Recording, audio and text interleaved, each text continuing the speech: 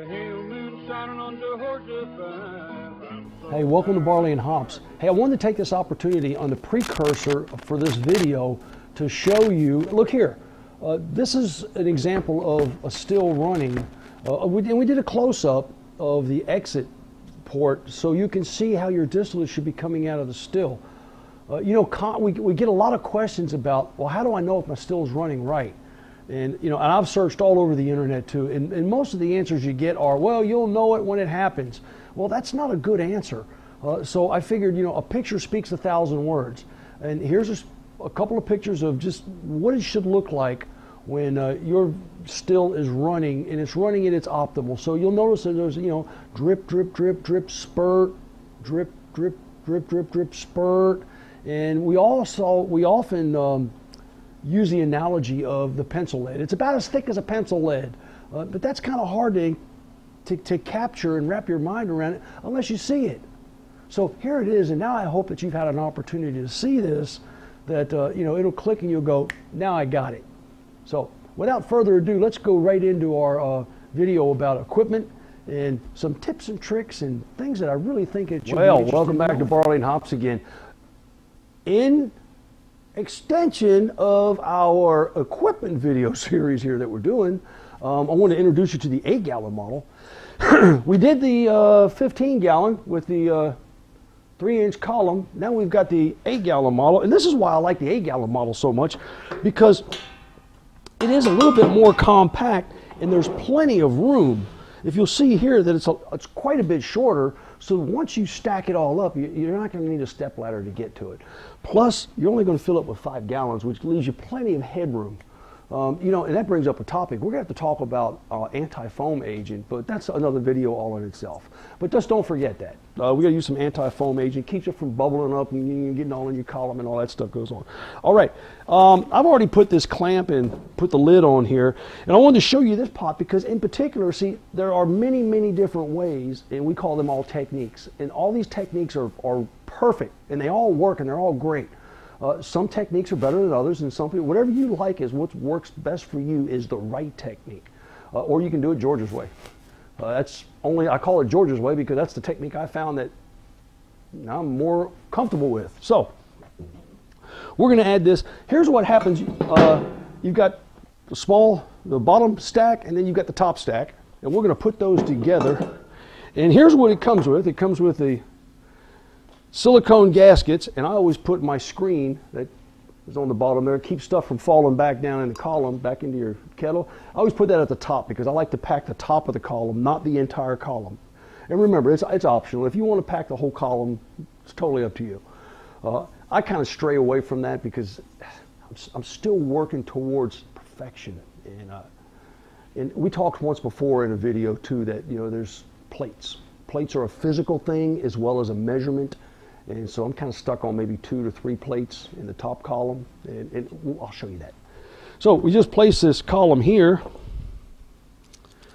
and then the clamp goes around the outside, and these clamps are just phenomenal because they screw on so easy, and they only have to be finger tight. Now, for those of you who recall, if you've ever used a copper still, or one that you make out of a pressure cooker or something like that, and you're using, you know, some copper tubing to connect it. In a lot of cases, you have to mix up a paste, you know. There you go. It only needs to be finger tight. And you mix up a paste, you know, and you put it on there to make sure it doesn't leak. Because when it leaks, it's 2 things happen. One, you got the danger of fire, which is extremely bad. And 2, you're actually losing a lot. So, and you'd be surprised how much you lose with just a small leak. So these things are extremely sturdy, and they don't leak, and you don't need any paste. All right, let's add the next one on here. And so this is the top column. You'd put the top column on, unscrew your C-clamp, place the top column on there. Now see, this gets a little bit high. It's a little tall because I've got it up on a table. But not to worry, because as I told you before, these things are maneuverable and you can manipulate them pretty easy. So believe it or not, taking it off the table and setting it down on, as an example, setting it on a burner, like about right there, Well, by gosh. You set it on a burner right there, then you've got the bung that goes in the very top, and then you can place your thermometer in here, or in this particular case, we've got, this is something we built, and we remember, if you remember, we did this together. This is our PID controller that we built. Matter of fact, we built it right there on the counter. I've sold a couple of them. People have called, and I've said, sure, I'll send you one. Just understand it. It works.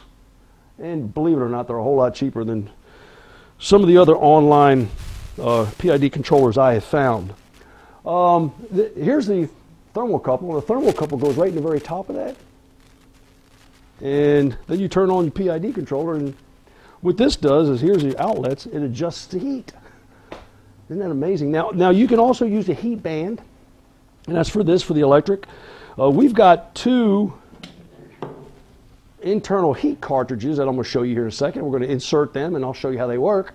Or you could use a propane burner, and that's when you put the diffuser plate down there, place the still on top of that, and use the propane burner.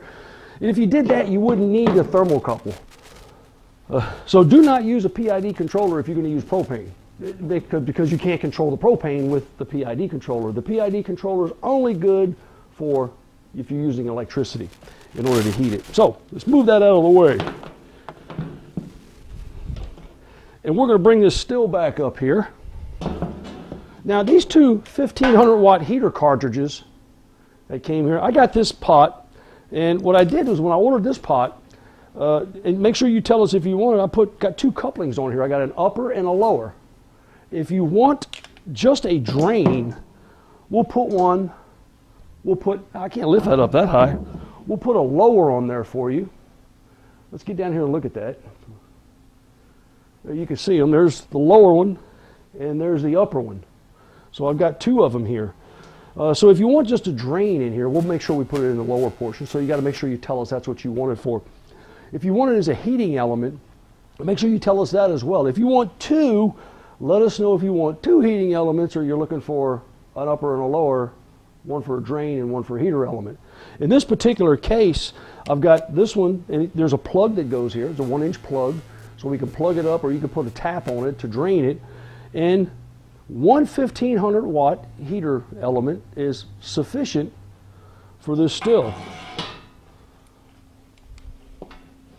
So you'd insert that, and it screws right into that 1-inch coupling.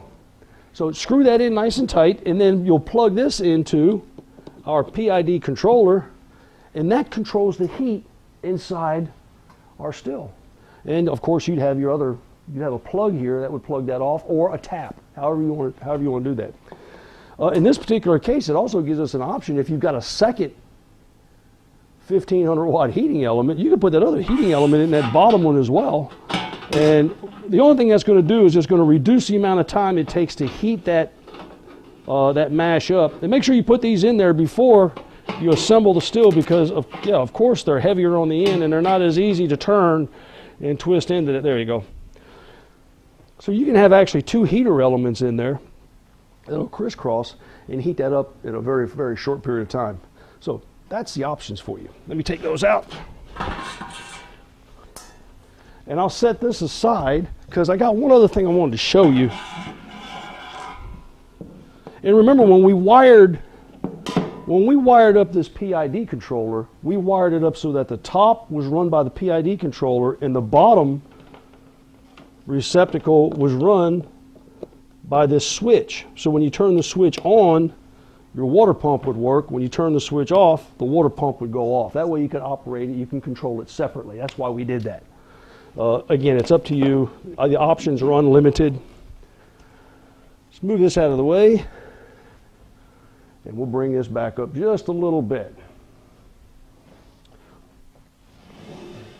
Now, we've had a little bit of confusion, and we've had a couple of discussions about copper mesh and copper mesh inside our column. Again, I use it as a habit. It's a really good medium. I've also used marbles. Marbles are amazing because they're so easy to clean. They've got a lot of great surface area, and what we want to have happen is we want our vapors to start to rise and pre-condense, start to condense and drop. And as they drop, the most volatile substance in that vapor, being the ethyl alcohol, at the lower vaporization point, we want them to rise again. We want that to continue to happen. That's what reflux is. It's just a continuous process. And they will eventually rise through these tubes and out the condenser and come out as a much more pure product. Okay, not more of a product, just a purer product. So this has everything to do with not quantity of your product. This has everything to do with the purity of the product. Okay? So I've used marbles. Some people use rashing rings. I'm not a real fan of rashing rings because they're ceramic and they're difficult to clean and keep clean. But marbles are real easy to clean. Now we also use copper. And copper has several properties that lend itself to use in stills. It removes the sulfur. There's this chemical reaction that takes place. Now whether it really makes a big difference in taste or not is totally up to you. And again, I had this discussion online with someone, it's very, very subjective, but that's not the important part. The important thing is what does it make you happy? And does it do for you what you want it to do? I'll tell you, the copper does for me what I wanted to do because it's also another medium in order for my distillate to condense on and start to drop, and those drips drop through, and then again, my most volatile substance, again, rising back up through that and picking up all that ethyl alcohol. Now, when you use these, here's what I want to caution you about is a lot of people are confused about how to actually use the copper. You measure out about 18, 20, 22 inches or so. Take a pair of scissors and cut it. And then just roll it up.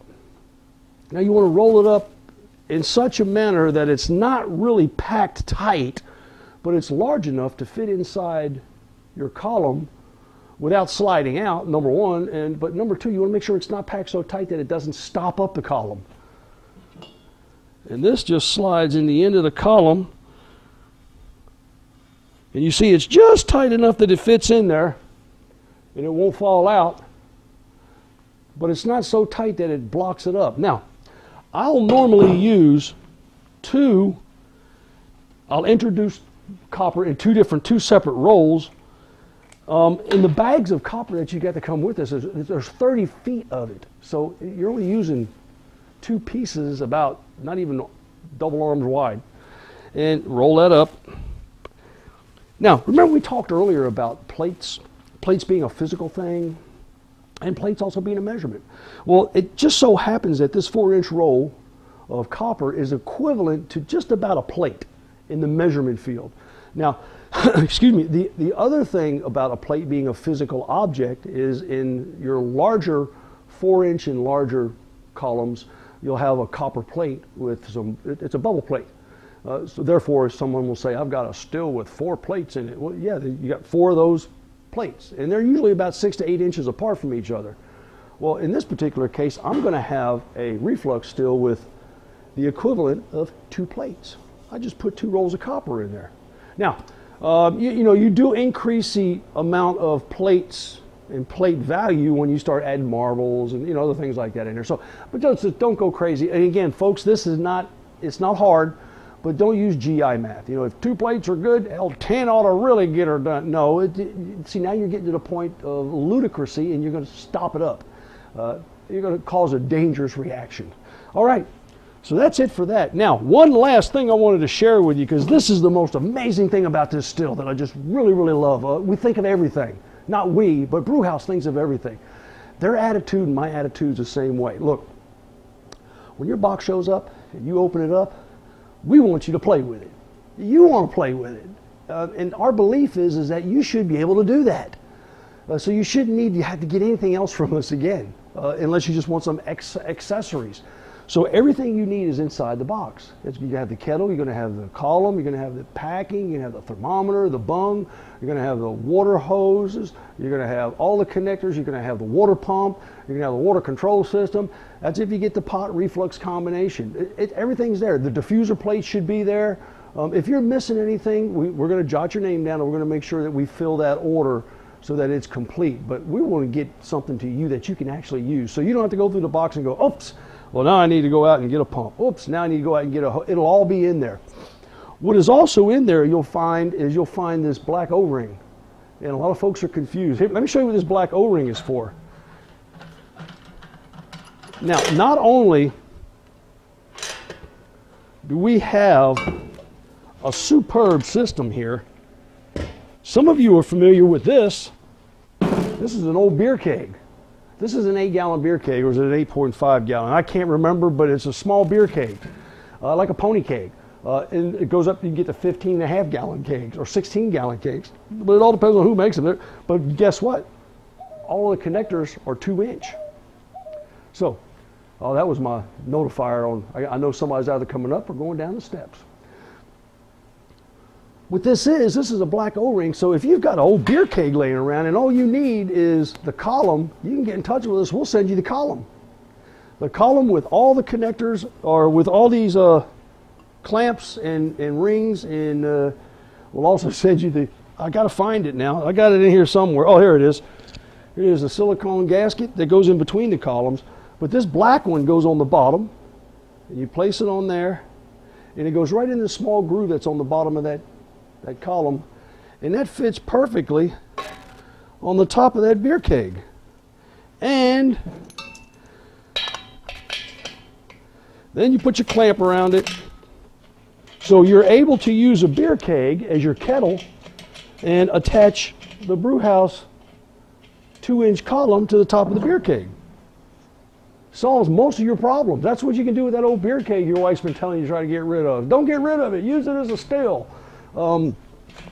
Here's the only challenge that you're going to have, and this is probably left for another video sometime at some point, but you'll notice that in the center here, this one's open. I've already taken it out, but there's going to be a small knot in there, and what you need to do is just take a screwdriver and push it. It's a ball, and it's a ball relief. It's a relief valve, and you'll push that ball, and all the pressure will be released from the keg.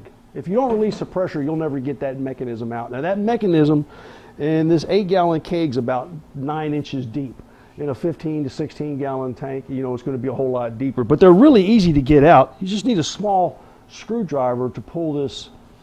You'll have an O-ring. It's a collapsible ring. What it is just a seat ring that just sits there and holds that mechanism inside the top of that kettle. And if you pull that out, that ring will pull out. Once that ring pulls out, you got 2 knots here, and you'll just take a hammer and a screwdriver, tap it until it lines up with the 2 edges, and the 2 edges will line up, and you can reach in and grab it, and it'll pull straight out. So it doesn't screw out, it just pulls straight out. So all it does is line up and come out. All right. So the only challenge with these now is cleaning them, and that's why we offer the 8-gallon kettle, which is really, really easy. 6-inch opening, almost 8-inch opening, so it's easy to clean. These are really, really hard to clean because you can't get in and under there with your hand. So that's it. We've introduced you to just about everything we've got.